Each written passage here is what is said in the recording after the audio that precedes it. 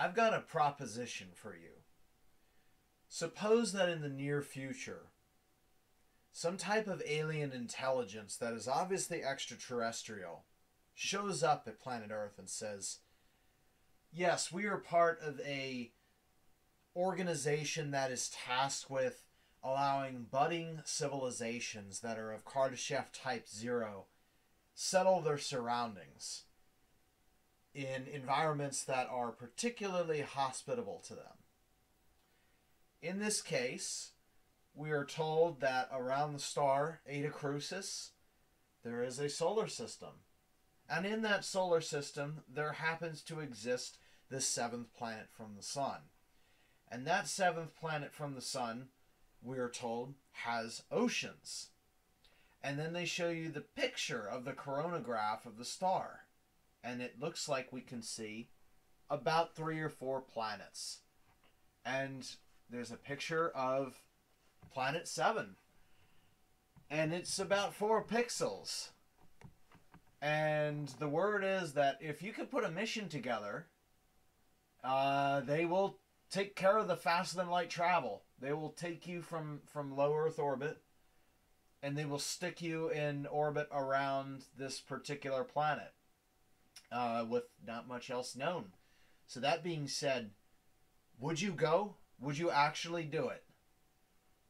This is Dr. Aeronautics, and welcome to my latest video series in space, which is the Eta Crucis System Exploration Mission. I should mention that this science theme is modern and it is unfolding right now. If you search Ocean Planet and take a look at the news, there's talk about this thing called K2-18b, which is supposedly an ocean planet or a Haitian world. There's plenty of things coming up. The TRAPPIST-1 system people are curious about. It is a really budding topic, so this is very, very relevant to today's discussions. So we're going to do this exactly the way we did the General Order Space Mission number 1 mission, with the exception of we're not returning, and the technology level is a heck of a lot higher because it's going to involve the use of 3D printer design and mothership operations. Okay? So we're going to start from the very beginning, defining everything, hashing out the tech levels, showing the checklists, and then starting with the next episode, we're going to fly to the Eta Crucis system. So the very first thing to do is to select our destination, which we're told is Eta Crucis 7. The description that we have for this planet is that it's a panthalassic or super oceanic planet. That is to say, the ocean is so extensive that it covers the entire world. There is no dry land. It just so turns out that if you take a look at the eccentricity, that value that we have offset from the obliquity of the planet is tipped at about 57 degrees. So it's going to have some super seasons, and it is also has an eccentricity of 0.14, and those effects actually kind of compound. So we need to be fairly close to the equator, but not too close to the equator, because when you have a 57 degree axial tilt, the poles actually become the hot zones and the equator becomes the cold area. So the balance point is about 30 degrees south. We want to target roughly morning time so that we have as much time as possible to set things up when we land there. And the place that's sending us off from Earth will be Cape Canaveral itself. So what we want to do when we get to the destination, the very next episode, our goal is going to be to land on this planet, 7. Because it's the 7th planet from the sun, we're calling it Eta Crucis 7. That is our ocean world. We want to establish a supply line from the moons because you can't get copper, you can't get silicon. You can't get iron from a oceanic planet. There's a bottomless ocean. It's essentially bottomless. It's not really, but it is going to be so deep, on the order of 50 miles or so, that there's no way we're ever going to be able to even see the bottom. And when I say see the bottom, I mean send a submersible down. Nothing can survive that kind of pressure. That is about 5 times deeper or more, depending on just how deep it is. Once we get there, that's about 5 times deeper than the Marianas Trench. So there are moons surrounding this. There are two large moons around planet 7, and our goal is to characterize and see if we can build a base on those moons, and they will provide the raw resources that will then continue into the mothership, and we will send those down to the surface on 7, where we use the ocean to essentially live. We're basically a non-stop cruise ship, but we have to be supplied while we're underway. And we want to try to establish a mothership refilling station on the moon itself, because at some point the mothership is going to run out of fuel, and we're not going back to the Earth. Once the friendly extraterrestrials drop us off, we sign a piece of paper that says, yes, you've done your job, and they are off to the next star system, leaving us without a faster-than-light travel option to return.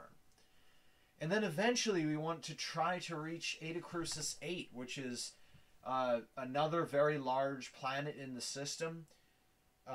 Solid ice is the understanding of what this thing is. And, you know, it's pretty nice to live on some dry land with high gravity every once in a while, right? The disadvantage is it's not very nice when you go outside. You're greeted with a gusty wind and very cold climate. 7 is already cold, from my understanding. So, Eta Crucis itself is actually an F-type main sequence star. It's an F25. Our sun is a G25. So, when you talk about stars, when you go from cold to hot, you have M-class stars followed by K, G, F, A, B, and O. So, if you have a B or an O star, you're basically not going to be able to get out of the spacecraft, because the ultraviolet light is so severe that you would just basically immediately crisp up and get skin cancer. With an A-type star, you'd probably have to wear some sort of protective sheen at all the time. We have an F-type star, which is the next step up from our own sun. So what that means is tons of zinc oxide on the skin. We're probably going to need to wear polarized sunglasses all the time when the Eta Crucis is up. Most likely long sleeve, long pants kind of clothing, dry suits and wetsuits as possible, and UV protectant windows. So it's not entirely impossible, but we do have to respect the high UV light. And things are going to break down faster because of that. I've been told that Eta Crucis 7 has rings, so we have to be careful when we navigate through the orbits there. Additionally, the 6 inward planets from 7 have varying degrees of high temperatures, and we have to be very careful. These range in, Venus-like from 4, 5, and 6, where they're basically, dozens of atmospheres and nearly 1,000 degrees, all the way up to a Mercury analog for 3. And 2 is a hot ice giant, which we don't have. And 1 is basically Mustafar, except the air is 2,000 degrees Kelvin or 3,000 degrees Fahrenheit. I don't think we're going there anytime soon.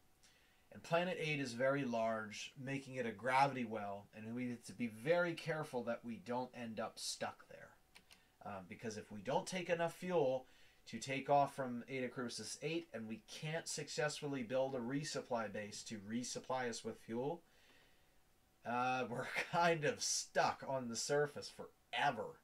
And that's bad. We don't want to get stuck at Planet 8. So we have some mitigation that I have. So what capabilities of flight do we want to be capable of? Well, I want to be able to free flight in an atmosphere like an airplane. And I want to be able to space flight interplanetary. We can do local via the space plane, but I'm okay. And really, the only real way that we can do this using somewhat modern technologies is using the mothership. And I want to be able to do a little bit of aerobraking as well to save on fuel. So as far as taking off and landing, the idea is that we should be able to vertical takeoff and land and airplane, depending on the thickness of the atmospheres. I think the results came back with Eta Crucis 7 has an atmosphere of about half a bar, which is, half an atmosphere.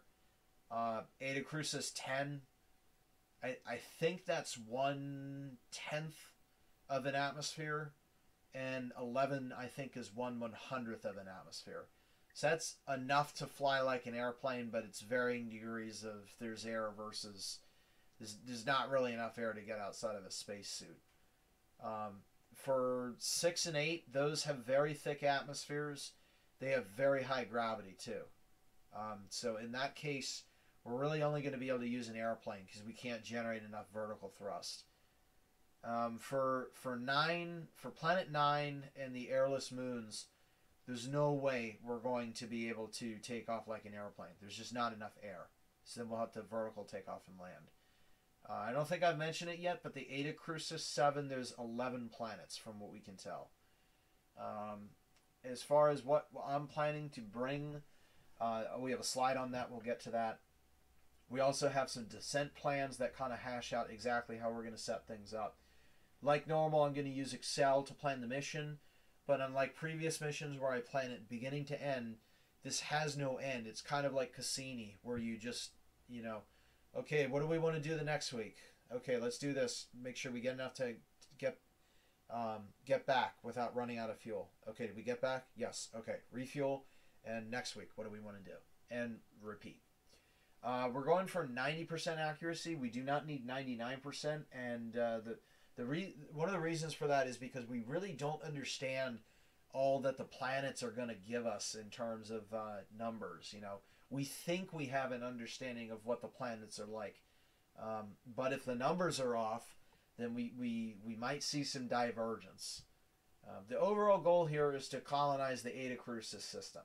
Sort of like solar system colonization, but do it on another star. My mission abort criteria would be critical fuel or oxygen situation. That's the sort of like, we really need to get back to the mothership now and figure out how to do that. So we have a fleet of vehicles to really do this. So the nearest systems download has a Praeon class ship, which I'm calling Arc 2. That is going to be the spooky extraterrestrial technology that's going to take us to from the sun to Eta Crucis system. Our actual mothership is going to be a UCGO Aero class, which I'm naming the Space Viking. And our space plane is going to be an XR2 Ravenstar, a custom profile based on the Instar mission, using the real test bed from the late 1960s that was tested on the ground. We're now taking that tested model and sticking 2 of them in an XR2 Ravenstar. And that is the propulsion system that we're using. This is a propulsion system that has been developed and proven on the ground, but nobody's attached it to a rocket yet. Supposedly, they're actually going to do that very soon. I think Lockheed Martin is actually working a contract to do this. So it's going to be very exciting.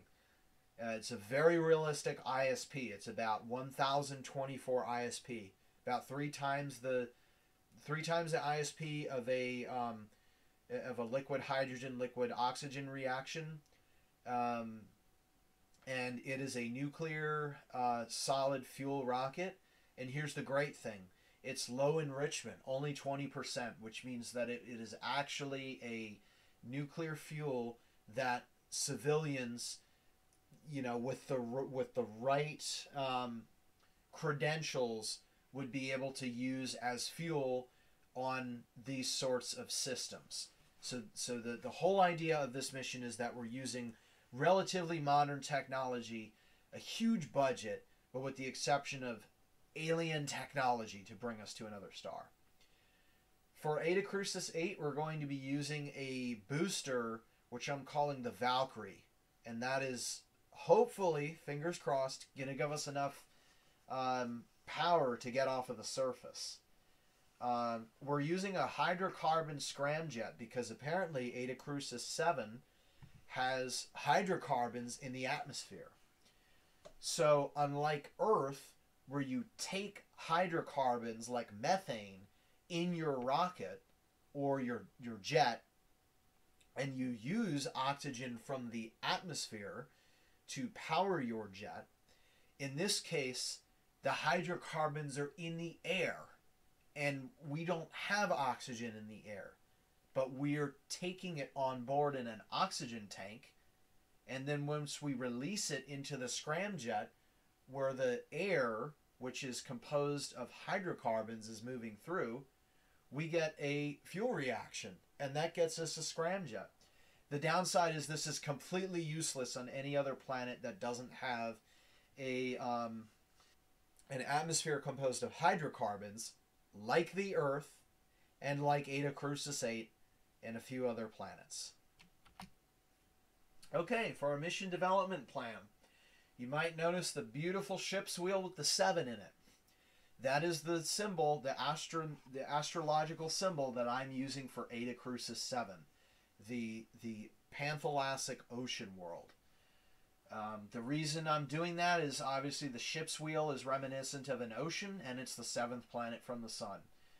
So this is the exact same thing that you would see for the astrological symbols of what looks like a mating 2 and 4 for Jupiter, an H with a cross through it for Saturn, the male symbol for Mars, the female symbol for Venus, the female symbol with the weird eyebrow thing over it for Mercury. So if you look up astrological symbols of the planets, I think it will come up. But anyway, this is just a really nice notation feature. Like if I don't want to write out Eta Crucis 7, I just draw the ship's wheel with the 7 in it, and that works. Okay, so the 12 items here are what we're about to cover next, and we're going to hash them out more. All right, so here's how our life support cycle is going to work, okay? We're going to land on Eta Crucis 7, well, really in, you know, it's an ocean. We're going to splash down, sit on the surface. So what we're going to do is we're going to pump in ocean water into an electrolyzer, and the understanding here is that the ocean water is going to be fresh water, not salt water. The reason that we think that's the case is because on Earth, the reasons that the Earth oceans are salty is because rain falls on the land, picks up sediment, and the sediment contains the salt, which then goes into the ocean. But on a panthalassic planet where you have no land, there's only water. There's only ocean. So it is very likely that we're going to be dealing with distilled water, which is really great. So the idea is we're going to pump it into an electrolyzer, electrolyze it, and that breaks it down to H2 and O2.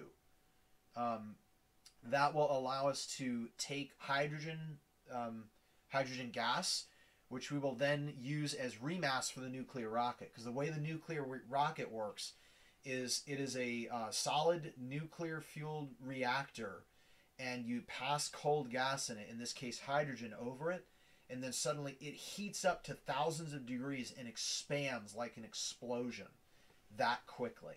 So if we use hydrogen, then we can just get that from the ocean water, and then we take the oxygen and we can use the oxygen for breathing, as well as compressing it and putting it into our scramjet tank to use as fuel to react with the hydrocarbons. And then drinking water and coolant water, you just simply bring those from the ocean water and just run it through a simple filter. That's all you got to do. The power source for all of this initially will be the ship reactor, and then once we get some real estate, and we'll explain how to do that, we will be able to build a solar farm and get all of this working there. The great thing about having an F-class main sequence star means tons of energy, so that's a good thing. And then waste, we're gonna say that for farming. If it's something that we really don't want, like it's toxic or something, like spent nuclear fuel or something, weigh it down and send it to the bottom. We will never see it again. So it requires some infrastructure. It's going to require a transponder probe, which we're going to use as the targeting solution to deliver all of our other packages. It's going to require an electrolyzer and a compressor, which will bundle up into something called Machines Package 1. A picture of that cargo is actually there in the bottom right. That is a UCGO cargo payload that I developed myself. I coded it up and I created the texture file. It took me like 2 hours to do this one, and there's like 8 custom cargoes. So the amount of man hours that I needed to do to create this mission was huge. I'm just glad that we're ready to fly it now. So that's what that looks like. And then of course we need 2 tanks. We need a hydrogen tank, we need an oxygen tank to get everything started. And then eventually the solar farm. So to refuel, right? Okay, so we're breathing. We got hydrogen, we got oxygen. So when we are up in the mothership, the docking bay will allow us to pull liquid oxygen, coolant, and hydrogen and scram fuel from direct transfer from the mothership. So we take it out of the mothership tanks. It's not an infinite source, but we can transfer it like a tanker.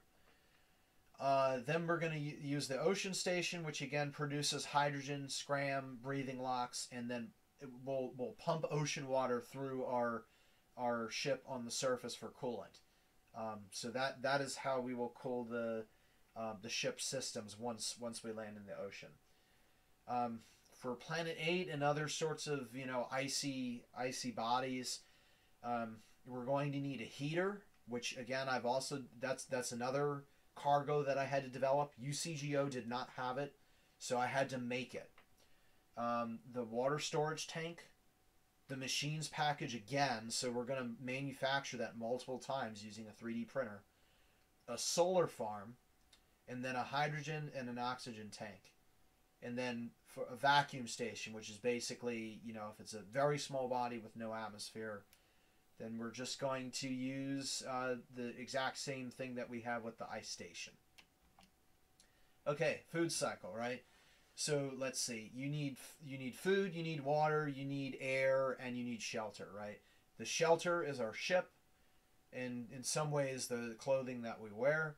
The water comes from the ocean, or you can melt ice and just melt the ice and you're good. And then let's see. We said we got air. The air comes from the ocean, but now you need food. So what are we going to do for food? We're going to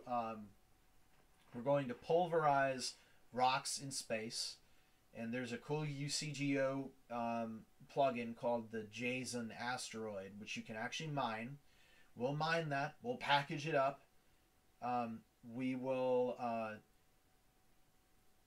munch it up into some dirt, grind it down to dirt, ship that down to the surface in the ship. We'll pulverize it. That's another cargo, and that's visible in the lower right there. Then we're going to take some of the solid waste that we get from the base, and we're going to mix it in with the dirt. That creates fertilizer, and you've got organic soil. And then you take that organic soil with seeds from a seed package, which we were smart enough to bring from Earth. Better not forget that one, because you're not making that with a 3D printer. We can use it to grow food, and that will create a little bit of oxygen, not really that much, but it'll just kind of mainly keep the air fresh. But it's not enough oxygen to sustain alone. And then animals from a zoo, which again I remember to bring that from the Earth because that's try making an animal with a 3D printer that actually is edible. I don't think that's going to happen. So that gets delivered. Then they eat the plants there, and just note that's going to consume more than all the oxygen that's created by the plants. So then you harvest the plants and the animals, and that's our food. So we need a dirt bin. That was a cargo, so great. I didn't have to build that one. A rock pulverizer. I had to make that one. A seed package. It's labeled as food container, but it's really got a bunch of seeds that we then plant. The zoo. I had to make the zoo. That was another cargo that I had to make. And a waste processor. I had to make that cargo as well. Okay, so I mentioned getting more real estate. So here's how we get more real estate, right? So we're floating in the ocean. We want to add on a panel. So we take off. We get into space. We go to a moon or an asteroid or another planet that has actual rocks, right? We mine the rocks. We smelt them down using a smelter. That is the left of the two pictures on the bottom right. And that was a smelter. That was another cargo that I had to develop. And then you manufacture those with a 3D printer. That's another cargo that I had to develop into a 345 right triangle prism unit, right? It looks like a block of cheese, but it's a right triangle. You then pack these triangle units into cargo units. Guess what? That's another UCGO cargo unit that I had to build. And you might be able to see it right between the two 7 ship wheels. You might see something that looks like a block of cheese. That's it. So basically, that is an empty aluminum or iron or steel container that we then fly down to the surface of the ocean, and it floats in the ocean, kind of like a ship. And the reason that they're triangles is as you build them, you just keep attaching triangles. So you start with something that's like the size of a small boat. And then, eventually you'd end up with something the size of a cruise ship that could be multi-leveled or something. But it all comes down to those 3, 4, 5 triangles. That requires the smelter, the 3D printer, and the cargo prism units, as I'm calling them. Okay, so some more things here. I mentioned a mothership. That has some limitations for CGO. I had to test that out. Turns out that it breaks if it gets hotter than 800 degrees Celsius. So I had to test that out, make some calculations, say, okay, the epsilon and the albedo of the mothership is about 0.85 or thereabouts. The epsilon, which is the emissions coefficient, is like 0.14. So what that means for us is the planets all the way down to Eta Crucis 4 we can use the mothership to get to. For planets 3, 2, and 1, we're going to get too close to the sun, or the Eta Crucis, whatever you want to call it, to be able to visit those planets with the mothership. The mothership, unfortunately, I don't think is ever going to be able to make it to those planets. And more than likely, we're probably going to be looking at those pretty far off. I do not think we're going to be able to get close enough to really see it. Remember, Eta Crucis 1 is like 3,000 degrees Fahrenheit. So it's a death sentence if you get anywhere inside the atmosphere.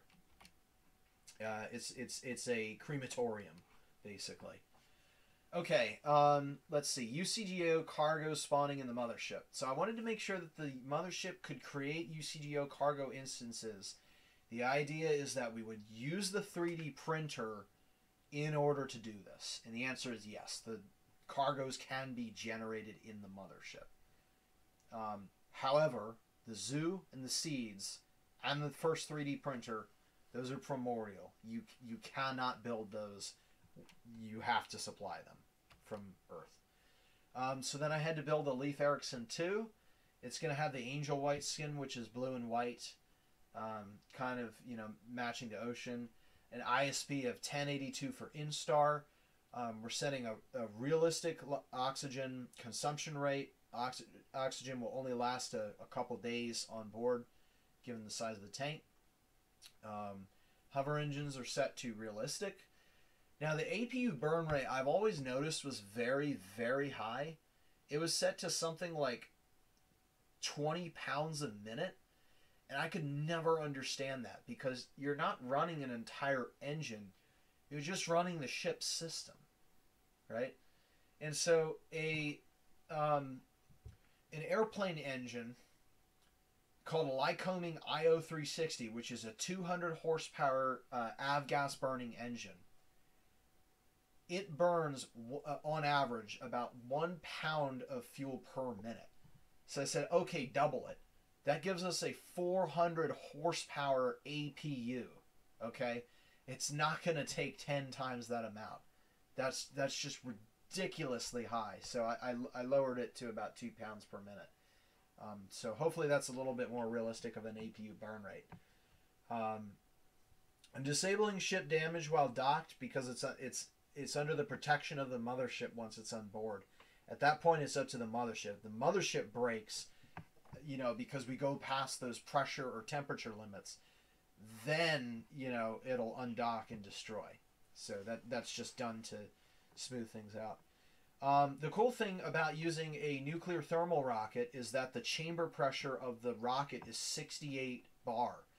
So what that means is there's virtually no atmospheric reduction until you start getting into like the 5 to 10 atmosphere range. And even then, it's only percentages. It's not until you really get above 35 bar that you really start to see the weakening of the rocket engine, which is very nice for deep atmospheric flights. The hull heating rate I've set to normal. No cheats there. And I've tested everything out to make sure that we're good to go. I also had to do some tests on the Earth just to see what happens. So what I did was I figured out how much power the hover thrust would actually generate. Figure out the maximum gravitational body, the gravity level where we would still be able to take off. And then we'll match that to the planets when we get there. I tried touching down so slowly in the ocean, but no, it never worked. We cannot gear up in the ocean. It'll treat it the same way as a gear up on land. Don't do it.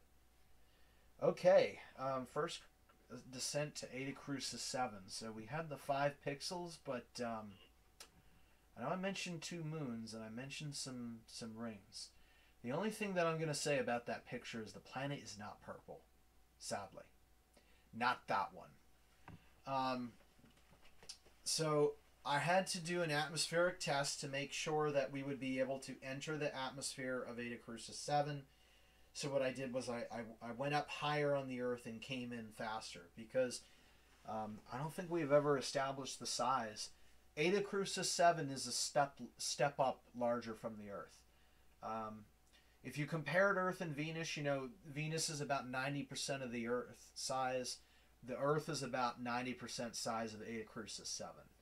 So it's kind of where you start to get to the transition zone to super Earths, where you're starting to talk about thicker oceans, thicker atmospheres, on the way to eventually what becomes a gas or ice giant type planet. So basically what we're going to do is the extraterrestrials are going to drop us off at our specific location at a very safe, very far distance from this world. They're going to construct our orbit. We're going to check and make sure that if an inclination adjustment is required to avoid those rings. At that point, we will sign the document. We've been delivered. We'll undock from the mothership. I'm sorry, from the light ship, and then that's it. It goes away, and then we lower our orbit. We transfer our cargoes over, right? The probe that contains our radio transponder, 2 tanks, hydrogen and oxygen tank, and the machines package. We put those all on the XR2 Raven Star, known as Leif Erikson. We'll undock the Leif Erikson from the Space Viking mothership, lower our orbit to 150 kilometers, and then we will deploy the Autoland probe to that sunrise location at 30 degrees south. That will allow us to collect atmospheric data that we can then feed into the atmospheric calculation programs that we will then use to chase atmospheric entry down on this vehicle, and that will let us set up the base all at that beacon.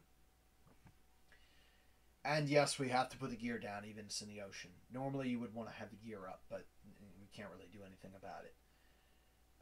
And then we set up the refueling package, hopefully, and we can, fingers crossed, demonstrate some refueling. I'm planning to land with full fuel so that if something goes wrong and we can't create fuel, then we have enough in the tank to be able to get back to orbit. Once we demonstrate refilling, then we can come down empty in the future. So one gotcha with Eta Crucis 7 is it's an oceanic planet, but because of the extreme seasons, it gets cold enough at times for ice to appear. So there is actually a solid surface sometimes floating on the abyssal ocean, but of course, you know, it's like sea ice on the Earth. You can't build any permanent structure there because it'll eventually melt and fall through. But, you know, it might be fun to go explore. So I just had to create some textures in the back end to take care of that. All right, once we take off, we're going to fuel up, top the tanks off, take off from Eta Crucis 7. We're going to put together an Ascent Delta V budget.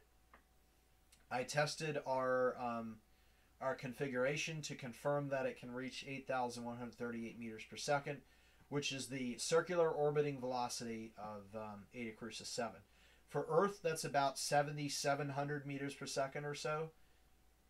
For Eta Crucis 7, it's about 8,138 meters per second. So it's like I said, it's a step up from the Earth. We're going to take no cargo at all to guarantee that we're going to be able to make it. Then the idea is we're going to dock to the mothership and bring down the stage 2 life cycle equipment. Right? Remember, that's more of the bases. That's the food. That's the 3D printer. That's the stage 2. Oh yeah, the solar farm. Okay.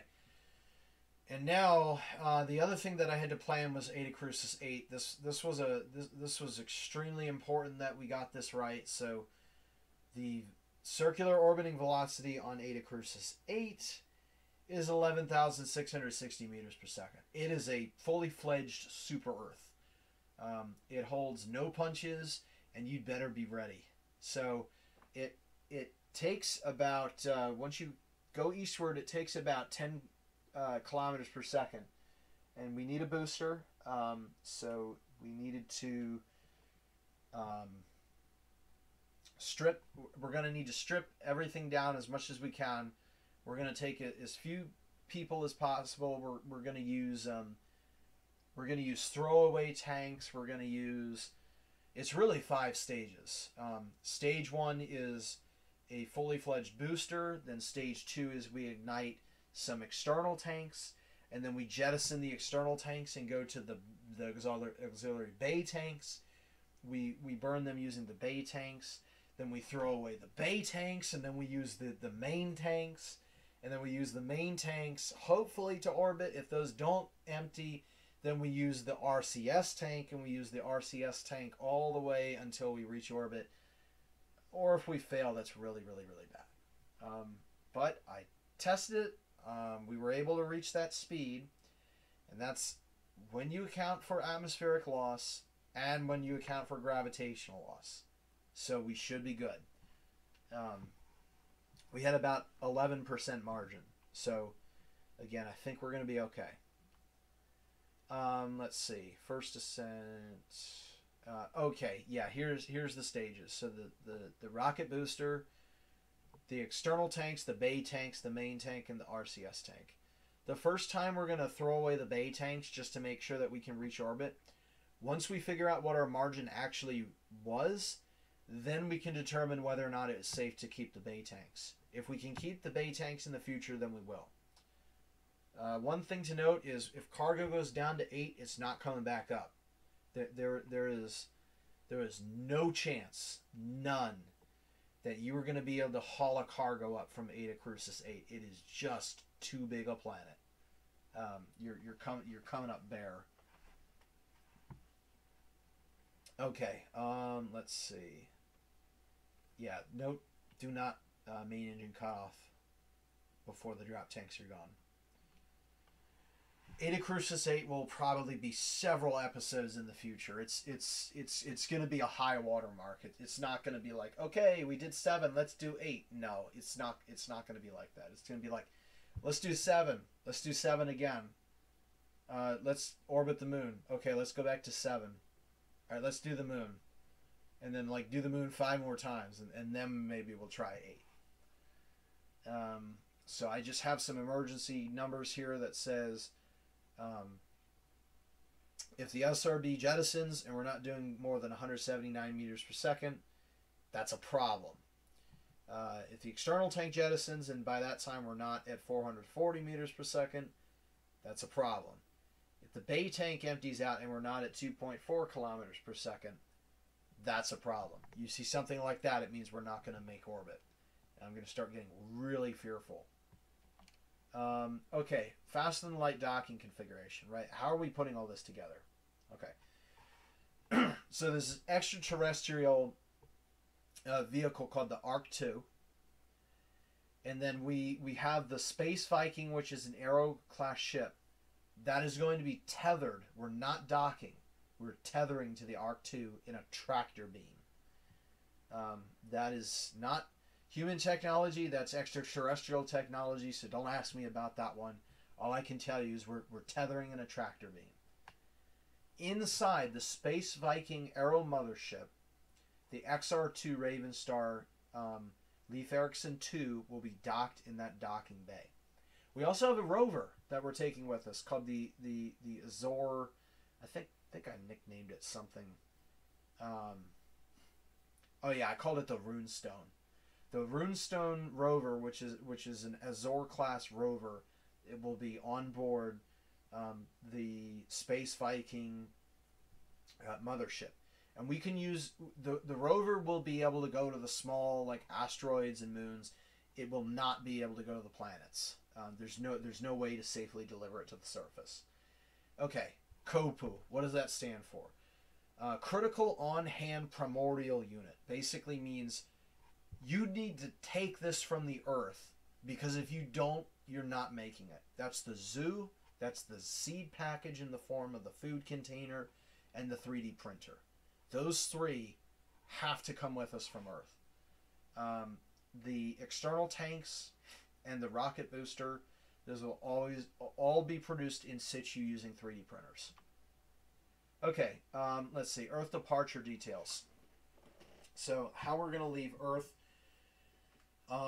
The extraterrestrial ARC-2 will be delivered to Earth to a 1,000 kilometer circular orbit inclined 30 degrees so that we can get to it from Cape Canaveral.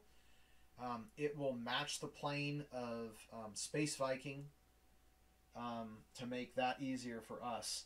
And Space Viking is being constructed in a 600 kilometer circular orbit inclined 30 degrees. So we take our 3 primordial cargoes, right? The zoo, the seed package, the 3D printer, load those into what's called the UCGO tray, which allows us to slide that tray into the Leif Erikson 2 space plane. We then put that space plane on the same type of booster that we're going to use in the Eta Crucis 8 scenario. Why? Because remember, the scramjet runs on hydrocarbons. It carries oxygen on board, which means in the Earth, you're trying to burn oxygen with oxygen, and that does not work. So what that basically means is the scramjet is totally non-functional on Earth. So that means we take no scram fuel at all, but that also means now we don't have enough fuel to reach orbit, right? Because the nuclear, remember I said we're using realistic numbers here. The nuclear thermal rocket by itself does not generate enough power to reach orbit in a single stage, at least with the Earth. So we're going to have to launch it on a booster. The booster gets us up high enough for it to not matter, and then we use our regular old... well, actually, no, we are taking drop tanks. The drop tanks will fall away. We don't have any bay tanks, though. And then we use the main engines to get into orbit. We will chase down and dock with the Space Viking mothership. Then the mothership will go up to the Arc 2, and we'll tether into the tractor beam.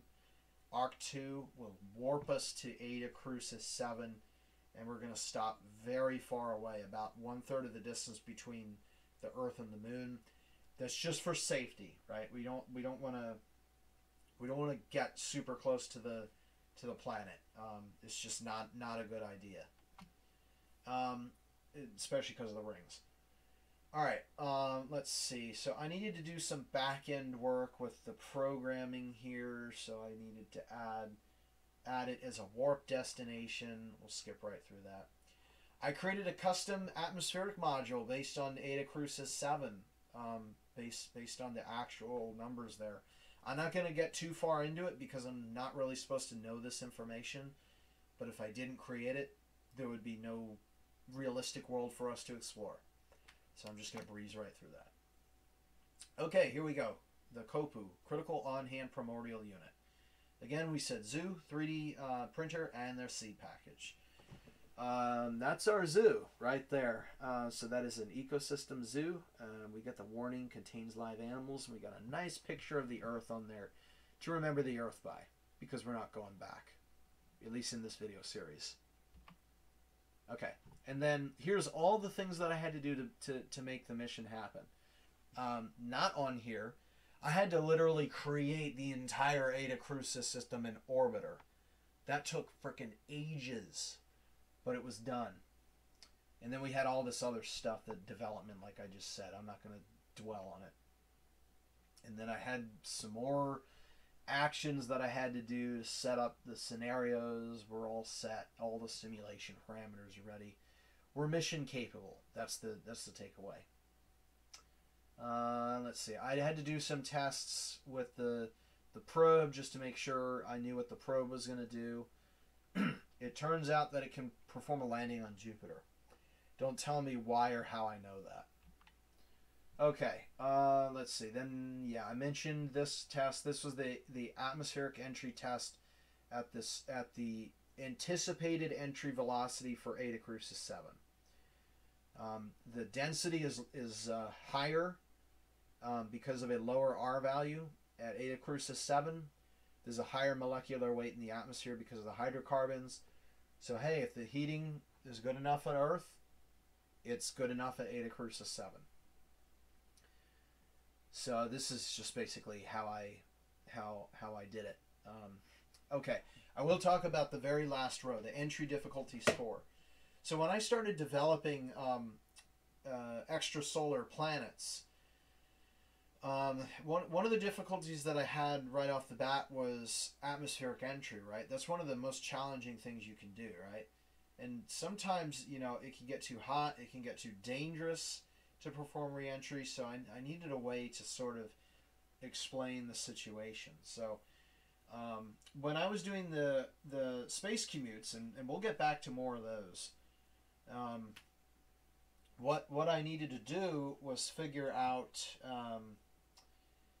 the level of difficulty in the atmospheric entry.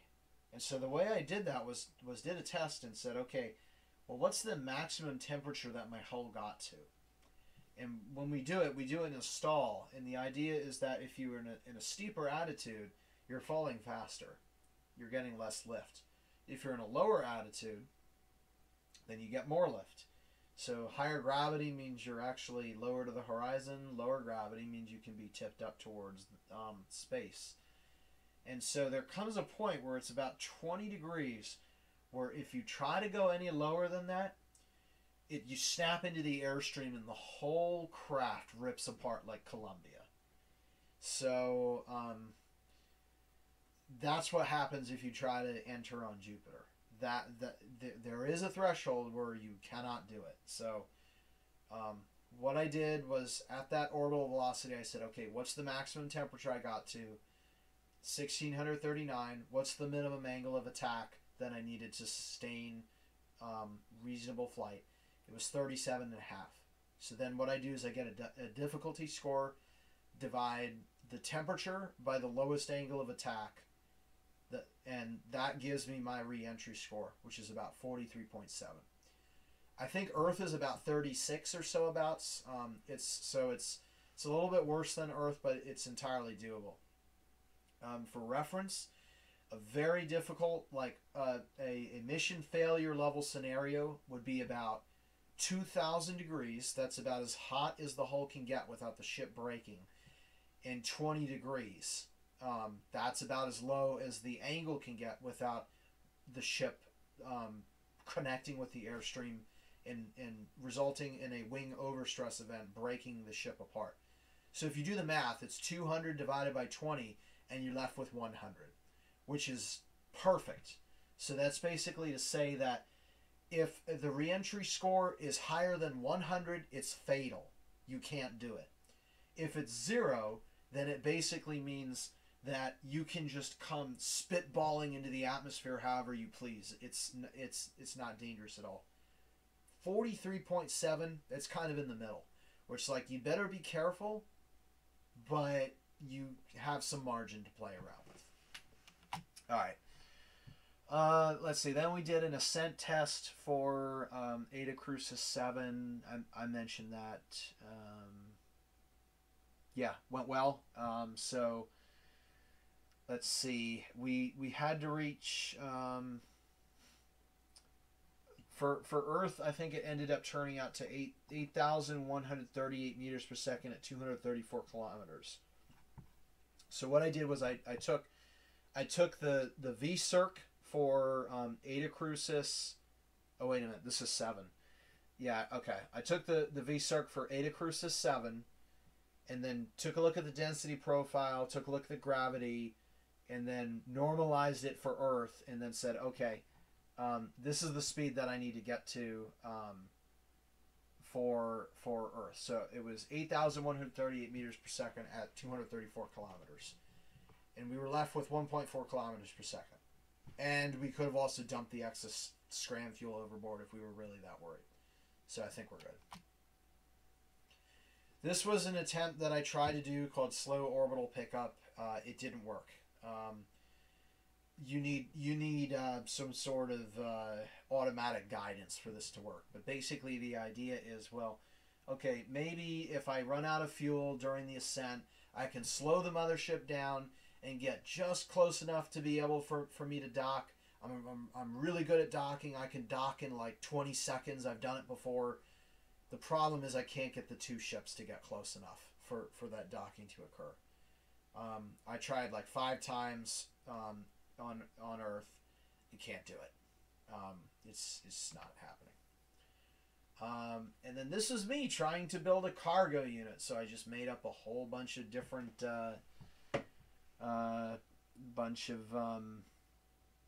instructions, and then that became this process. So that is how you develop a UCDO cargo unit, and I had to do that 8 times to get all of the cargo units that we need to do this mission. And oh yeah, so one of the things is the bases can actually produce resources. So that means eventually we should be able to automate production of those base prisms just by having people mine constantly, and we'll end up with base prisms that we just land, we pick them up, and we take, kind of like the real world. It's like a train. You pull up to the siding, you load the cars in, you pull away from the siding, you take the train to another location and unload it. Just like that. Okay, limitations. We're mission capable. The atmospheric reduction of the engine is not simulated, and we have to manually do that for planets with thick atmospheres. I don't know how much we're gonna get involved with those, because those are all less than 7, which means those are varying degrees of toastiness. No other atmospheric module other than 7 is made, so that means I have to do more coding before we go somewhere else. And I got lazy and didn't do all the moons for Planet 8 and Planet 10, but we'll take care of that another time. All right, so this is pretty much the end of the episode, to introduce everybody, but just to get everybody excited. 11 planet system. It's a very colorful system. It's a lot different. It's a lot different from the solar system, but I mean literally colorful. We have just about a planet or some body that is just about every color of the rainbow, including brown and gray and silver. It's going to be fantastic. And the great thing is it's all procedurally generated from SpaceEngine. So how about that? So I will see everybody next time. So the goal of the next episode will be taking off from the Earth, and we're hoping to finish the episode bobbing up and down in the waves of Eta Crucis 7. I've been Dr. Aeronautics, and I will see you guys next time for the next episode. Bye-bye.